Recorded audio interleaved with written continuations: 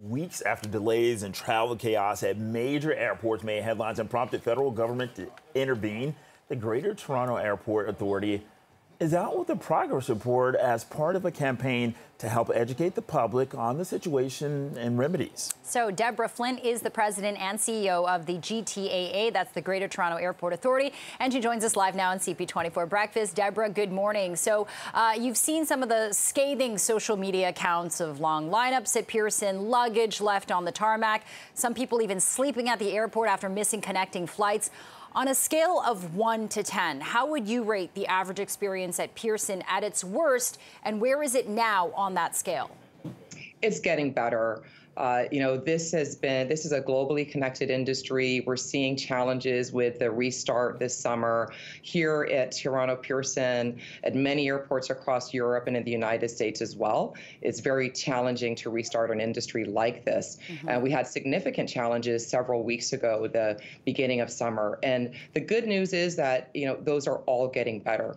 We're seeing both labor being restored across the system at airlines and government agencies. And we're seeing processes improve. And increased processes were a big challenge as we started the summer.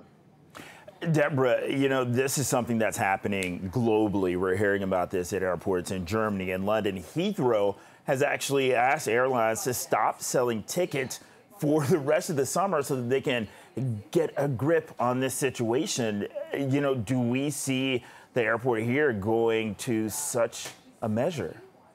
We've been working very closely with our airlines for a long time on ensuring that they are able to have schedules and match that with their ability to demand.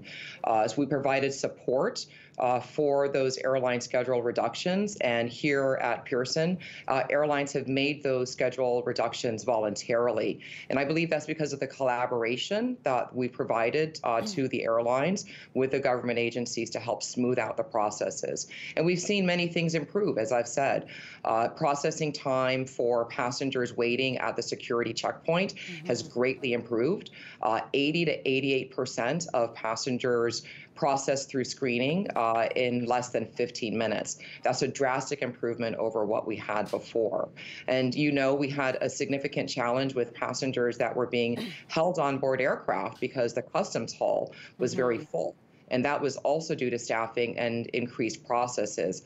That has now improved from an average of 30 minutes to 16 minutes. Our goal is to get to zero hold on board waiting, and we'll continue to work with the government and our agencies to improve that. Again, we're not out of the woods. I don't want to give that impression. There are still challenges. We've grown on an annualized percent basis. We've grown in the last 4 months, the equivalent of over 8 years of growth. So, again, you see it here in Canada, you see it across Europe, and even in the United States. It's a difficult system to restart, but we are headed in a more positive direction. Okay, Deborah, that's promising to hear. But going on back to social media, there are still some accounts of long lines as recently as the last few days. Others say they breezed through hours earlier than they expected. So why are there such different experiences after weeks of trying to tackle this? There are, and as I said, we are still very challenged across the sector, and that's why we're informing passengers more about what they can expect. Today, we released an interactive tool online that is an infographic that gives a couple things. Number one, who does what at the airport.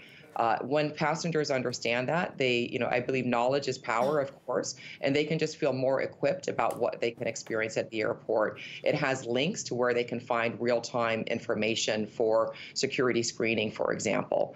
We also have a new dashboard that we've released that gives 2 weeks of wait time and peak time information for the different processes in travel that happen at Pearson. There's domestic travel, there's international. We're unique because we have a U.S. border right within our airport. So for each terminal, we break down what the 2-week average of wait times are throughout the day. So you can plan when you're going to travel, as well as plan your trip to the airport with more information.